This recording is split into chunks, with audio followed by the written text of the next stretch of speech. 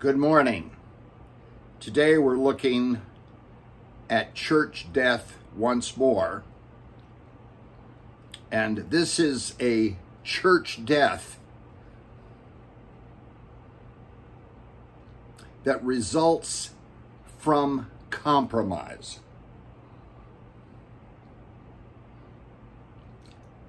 How do you view compromising? What feelings come to your mind when you hear that word? For myself, I often think of sleazy politicians, closed-door deals, cravings for power or popularity. Yet, after a lifetime of working with people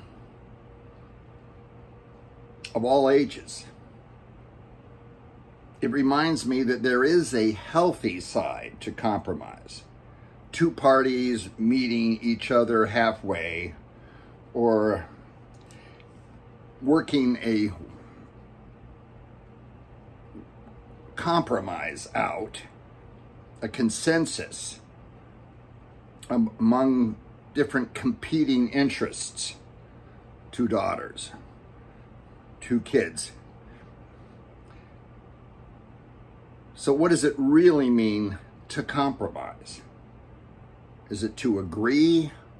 Is it to appease? Is it to cooperate? Or is it to concede? To find common ground or to give up ground? To bargain, to barter, to bury the hatchet? Conflict resolution is encouraged in our society. It's a way we teach children how to resolve conflicts. It's what we talk to people in business about dealing with. C.S. Lewis has written countless essays. There are books of his essays that were recovered and put in book form after his death. In one of C.S. Lewis's most memorable essays, it's entitled The Inner Ring.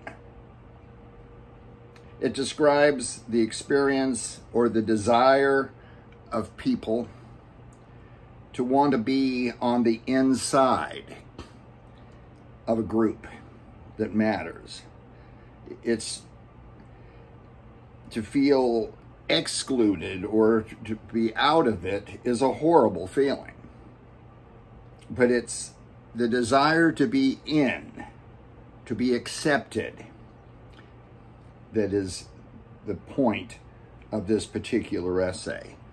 And he says, I believe that in all men's lives, at certain periods, and in many men's lives, at all periods, he uses men's, but he means all people's, between infancy and extreme old age, one of the most dominant elements is the desire to be inside the local ring. The terror of being left outside. In school, you want to be part of school government, you want to be part of the sports team, you want to be part of the drama club, the band, whatever group that you're a part of. In college, it's certain departments and fraternities, sororities, clubs on campus, those kinds of things. In work, you want to be significant. You want to be a partner. You want to be a team member. You want to be a director. You want to get a promotion, to be part of the executive team. In church, you want to be on the board. You want to be on a committee, a deacon, an elder, a volunteer. You want to have some part in it all. Lewis says it may eventually end in a crash, a scandal, and penal servitude. It may end up in millions, a peerage, and giving prizes at your old school. But you will become a scoundrel. The first small compromise may lead somewhat innocently down a path to real corruption. For instance, I once got to know a pharmacist who ended up in federal prison. He told me that he had once sold a drug without a prescription to someone who asked him for it. Over time, that first sale led to numerous sales and a pattern of drug dealing. He told me that when he first sold a drug illegally, he never imagined that he would end up in prison. The first act led to a habit that profoundly impacted his destiny. Lewis goes on to say, and you will be drawn in. And if you are drawn in by the desire for gain or ease, but simply because at that moment, when the cup was so near your lips, you cannot bear to be thrust back again into the cold outer world. It would be so terrible to see that other man's face, that genial, confidential, delightful, sophisticated face, turn suddenly cold and contemptuous, to know that you had been tried for the inner ring and been rejected. As long as you are governed, he goes on to say, by that desire to be in the inner circle, you will never get what you want. You are trying to peel an onion. If you succeed, there will be nothing left until you conquer the fear of being an outsider. An outsider you will remain. Compromise has great advantages, but it doesn't solve things.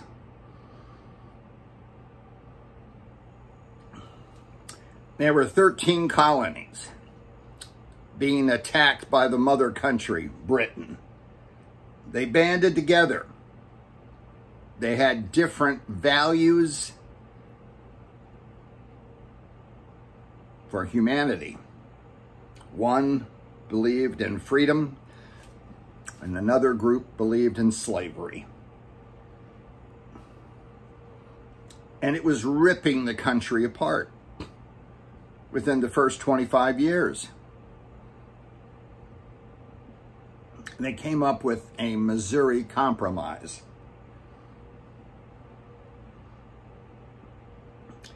The 16th Congress passed the legislation on March 3rd, 1820, and President James Monroe signed it on March 6, 1820. This was an idea to bring these two groups together. See, the problem was that as the country grew beyond the 13, how would they go? Would they be free or would they be slaves? So there's this compromise. Missouri was going to be a slave state. Maine was going to be a free state. And it was based on a parallel, 36 degrees, 30 north. It worked for a while, about 25 years. Then they had to have another compromise. Compromise of 1850. This is when President Millard Fillmore, this is a result of the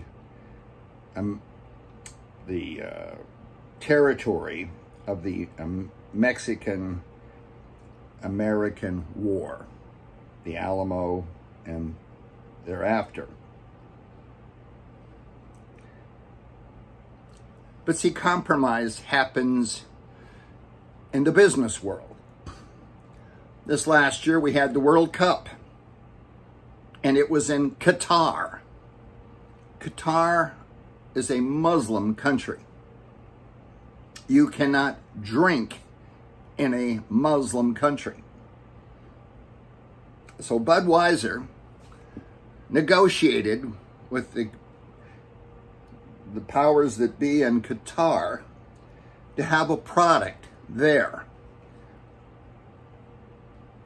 Budweiser Zero.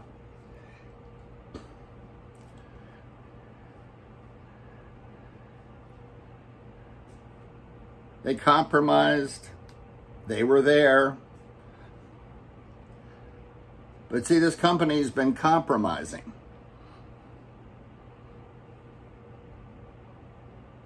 And you know what has happened in the last 3 or 4 months.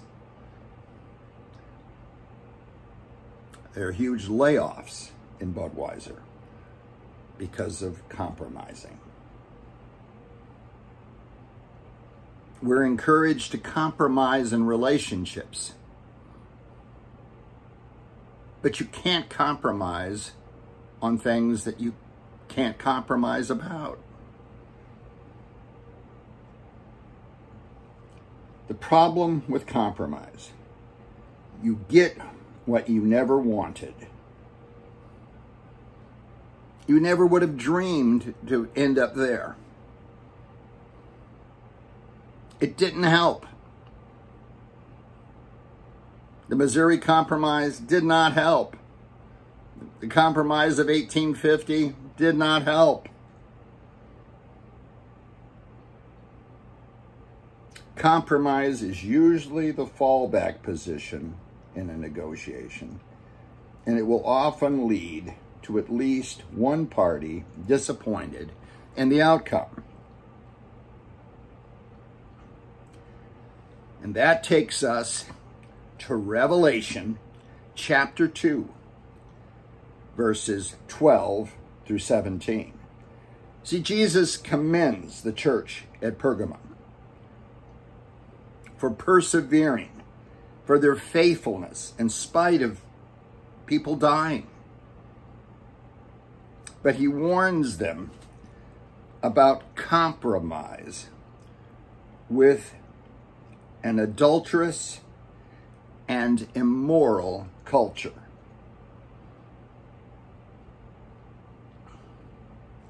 Jesus loves their faithfulness, their witness, even to the point of martyrdom. But he opposes these teachings that were coming up in the church of Pergamum that would encourage them to compromise with the pagan culture. And Jesus judges by the sheer power of his word. And those who overcome are promised eternal fellowship with the Lord and his people. To the angel of the church in Pergamum write, these are the words of him who has the sharp double-edged sword. I know where you live, where Satan has his throne, yet you remain true to my name. You did not renounce your faith in me, not even in the days of Antipas, my faithful witness, who was put to death in your city, where Satan lives. Nevertheless, I have a few things against you. There are some among you who hold to the teachings of Balaam, who taught Balak to entice the Israelites to sin, so that they ate food sacrificed to idols and committed sexual immorality. Likewise, you also have those who hold to the teachings of the Nicolaitans. Repent, therefore, otherwise I will soon come to you and will fight against them with the sword of my mouth. Whoever has ears, let them hear what the Spirit says to the churches. To one who is victorious, I will give some of the hidden manna. I will also give that person a white stone with a new name written on it, known only to the one who receives it. We left Smyrna, and figuratively, if you can imagine, if you left Smyrna and you were carrying this letter to the church of Smyrna, you would travel along the coast of the Aegean Sea for about 40 miles. And then 10 miles inland stood the impressive city of Pergamum.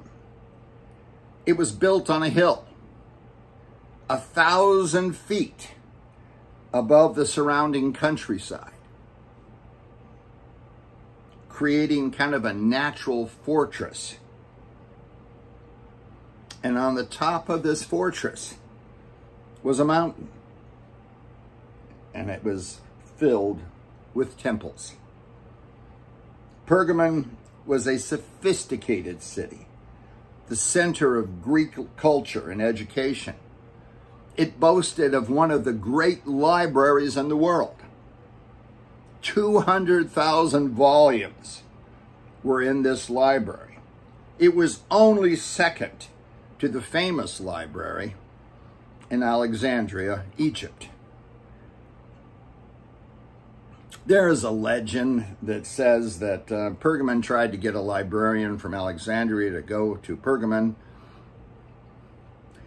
and the king of Alexandria at the time got wind of it, the king of Egypt, and he stopped exporting papyrus to Pergamon. And this embargo resulted in Pergamon's development as what has become known as parchment, a writing material made from animal skins. That legend probably is not true, but the reason Pergamum went to animal skins is because of the climate. You hear that word a lot, but I'm not using it the way you think I'm going to. See, the air in Greece was not dry like in Egypt. We have papyri from 5,000 years ago that have been buried in Egypt. But in a wet climate, it doesn't last long at all. But parchment, sheepskin, goat skin are materials that have lasted for centuries. Pergamum was the center of four of the most important gods of the day: Zeus, Athena, Dionysus, and Ecliptus.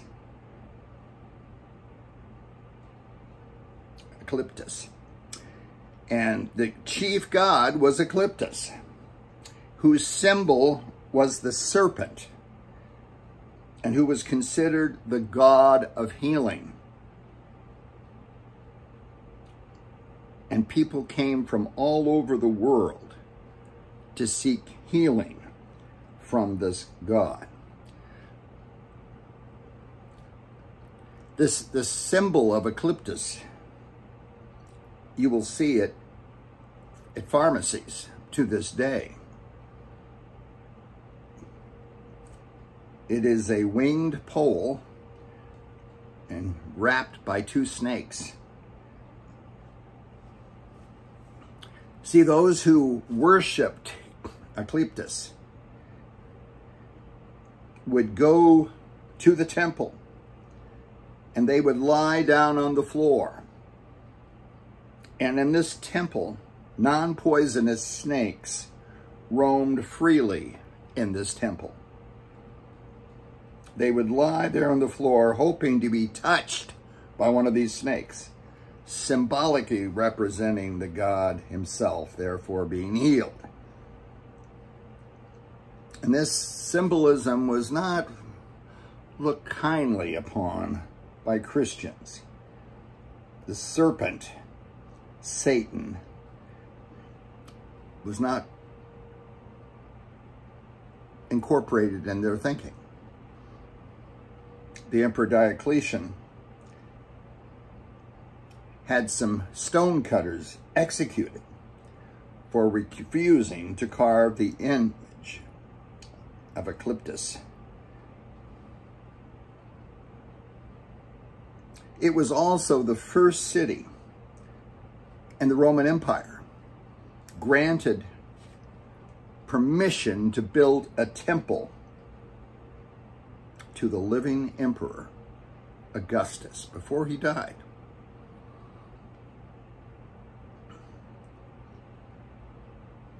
In 29 BC. See, this imperial cult was very entrenched in Pergamon. It had been here for centuries. And people in this period, because of the emperor, were dying because they would not worship both Christ and the emperor.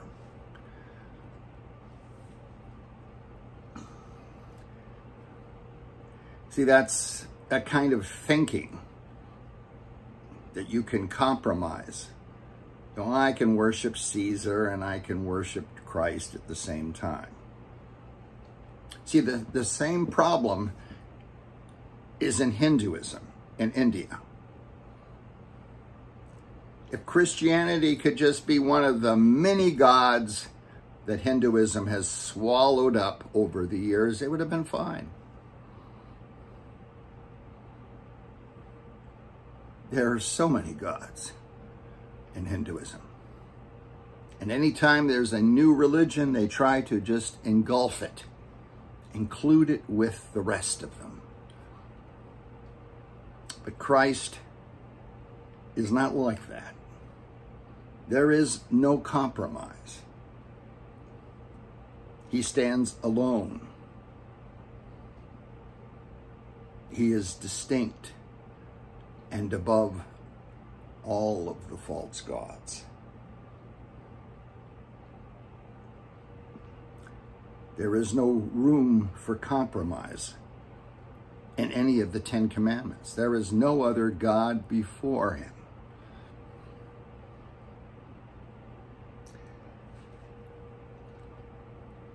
The Roman army was very effective in battle. And it was because of the gladius sword that they became effective. They used to have a broadsword and a shield. And the thing was heavy, and you would wield it, and you'd have to hold the shield and protect yourself and make a strike. But the gladius was a short sword.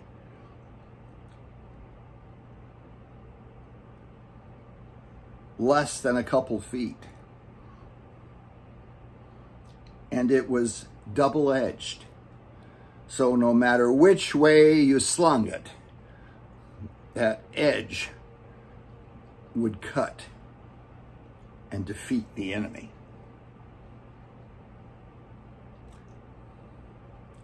In the Roman world, we see this with Pontius Pilate. He was the governor of the region of Rome, but he couldn't cause the death of someone. He had to go to Rome to get that. He couldn't perform executions. But the proconsul of Pergamon had been granted this rare power known as the right of the sword, meaning that he could perform executions. Verse 12, it says, "These are the words of him who has the sharp double-edged sword." See, Christ is like this gladius sword. He speaks the word of God, and the word of God cuts no matter which way it is read.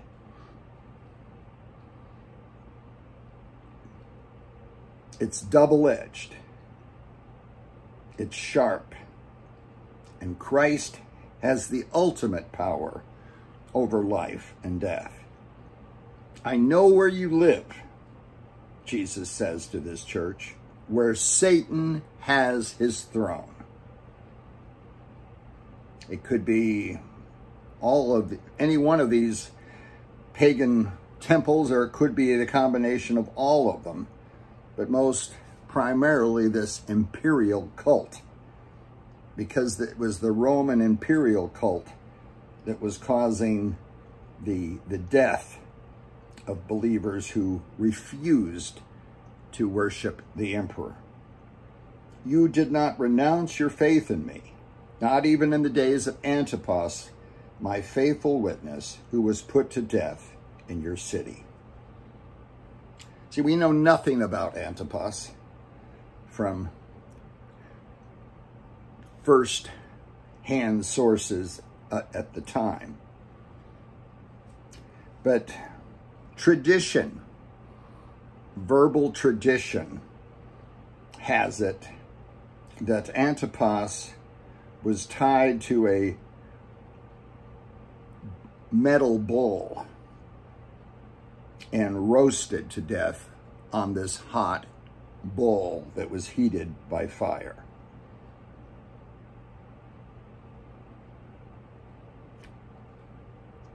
And his name means against all paganism. Antipas, against all paganism. Some among you hold to the teachings of Balaam, likewise to the teachings of the Nicolaitans. See, these groups encouraged worship with those who were pagan or were worshiping the emperor. The story goes back to Balak and Balaam, recorded in Numbers 22 through 25. A short version of the story is this. Balak was a king who feared the large number of Israelites traveling through his country. So he hired Balaam, a sorcerer, and told him to pronounce a curse on them. Balaam had refused at first, but the offer of money changed his mind.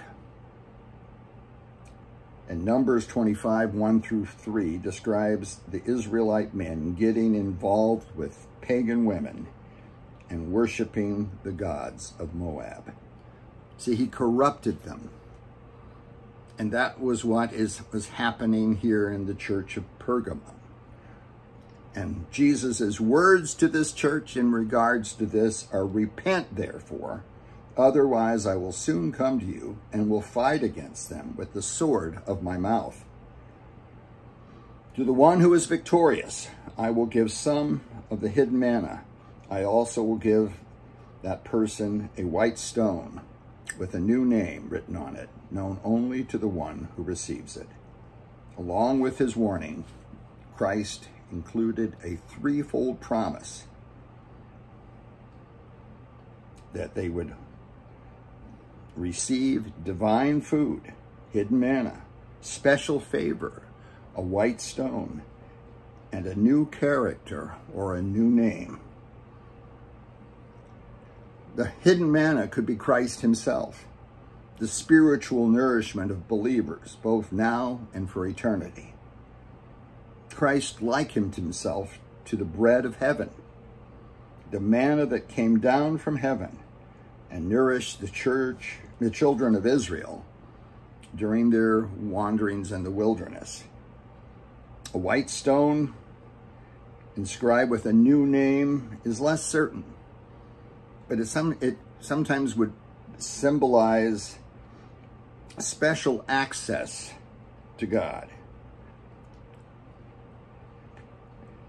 White stones were used as a ticket for admission into a theater in Pergamum.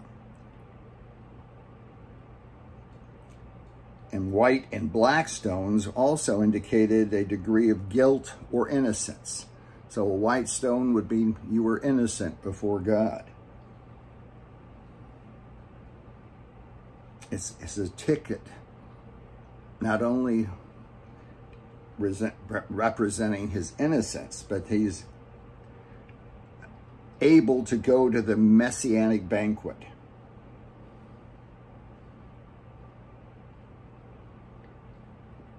In our world, we don't struggle with eating food offered to idols, but we struggle with other culturally accepted practices that are clearly just as idolatrous as joining a guild or emperor worship.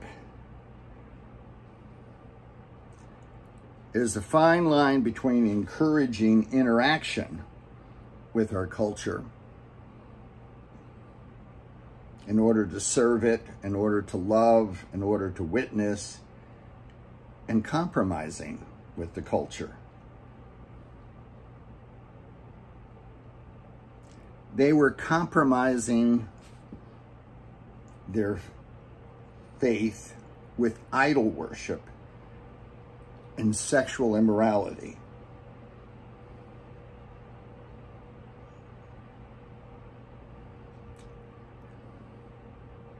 They were mixing things that cannot be compromised.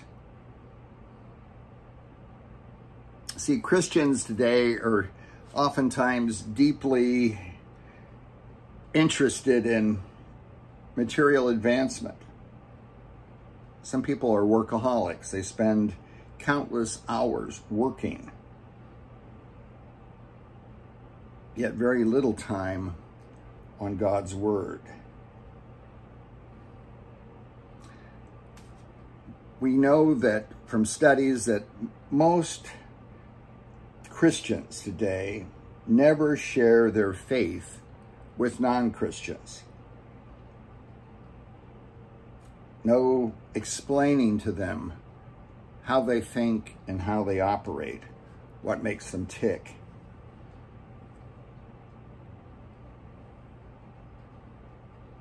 Are we praying for the Lord's return?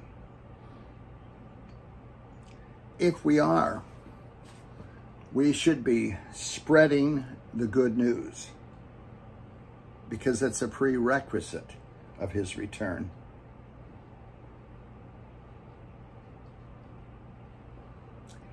And evangelism takes time and closeness. You have to understand what makes another person tick and what they struggle with. Today we have not only sexual immorality, but we have chemical addictions. Some young people are vaping in school. You can't tell that they're high, but they are. They're taking Valium, other medications. They're not all there.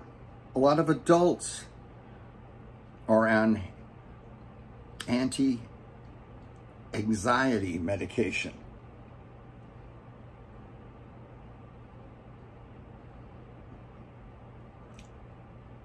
We can't compromise with things that God cannot compromise on. Jesus had compassion on people who were caught in sin. He ministered to prostitutes, tax collectors, and sinners.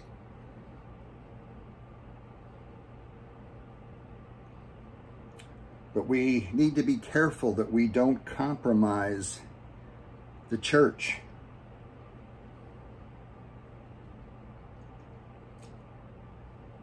Oftentimes we lower our standards, trying to get more people to come to church.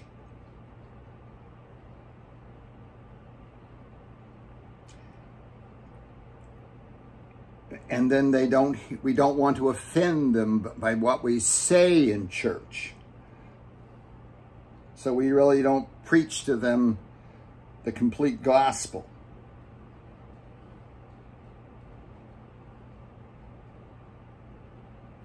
It's important to present the church as a body of people who were committed to one God, Father, Son, and Holy Spirit. See, our culture demands equal rights for alternative lifestyles. It rejects traditional values. It winks at sin. It glorifies rebellion.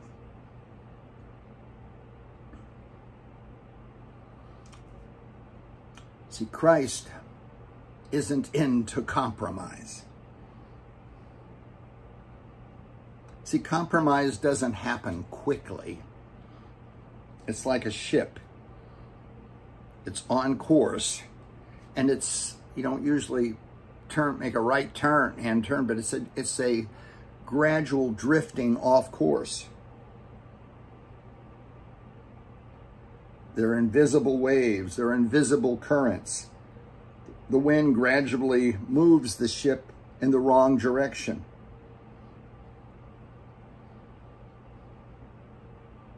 See, compromise always lowers the original standard.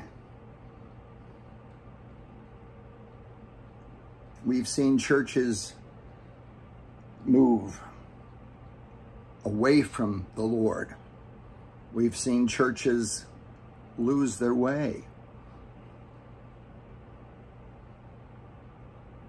being controlled by different thinking from Christian thinking.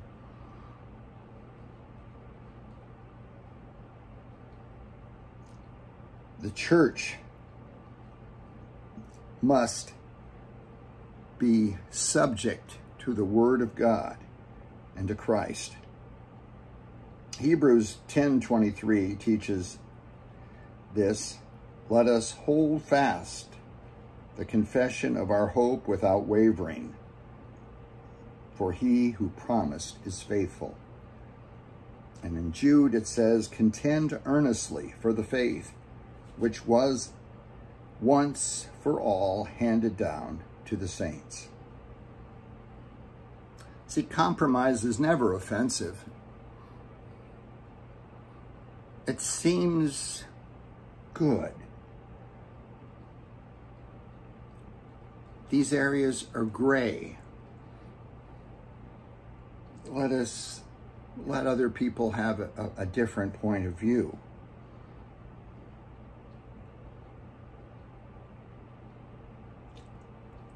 John 15, verse 19, should clear up the matter.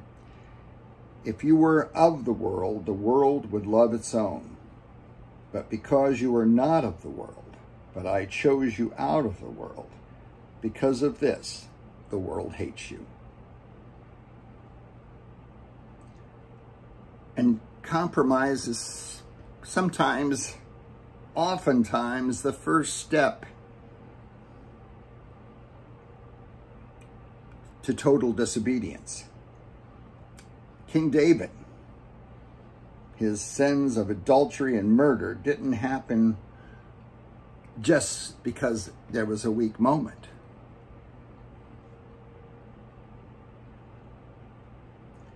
In the spring, at the time when kings go off to war, David sent Joab out with the king's men and the whole Israelite army. They destroyed the Ammonites and besieged Rabbah, but David remained in Jerusalem. See, that was the setup. He didn't do what he normally do. It was a compromise that set him up for destruction.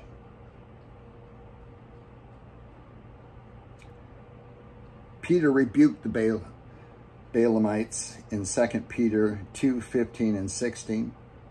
Forsaking the right way, they have gone astray, having followed the way of Balaam, the son of Beor, who loved the wages of unrighteousness, but he received a rebuke from his own transgression.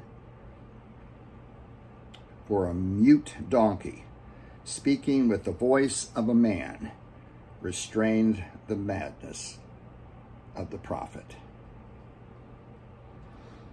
In 2 Corinthians 6:14 to 17, the Apostle Paul points out the sinful absurdity of believers seeking to unite with the world. Do not be bound together with unbelievers, for what partnership have righteousness and lawlessness? Or what fellowship has light with darkness? Or what harmony has Christ with Baal? Or what has a believer in common with an unbeliever? Or what agreement has the temple of God with idols? For we are the temple of the living God, just as God said, I will dwell in them and walk among them, and I will be their God, and they shall be my people. Therefore come out from their midst and be separate, says the Lord, and do not touch what is unclean, and I will welcome you.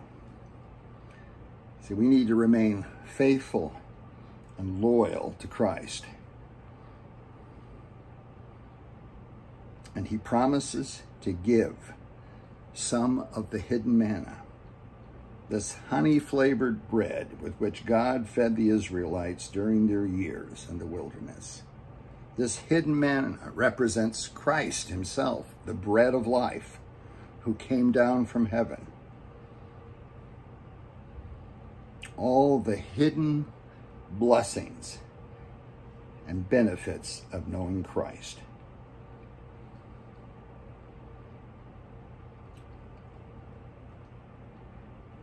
We have to make a choice to be faithful believers.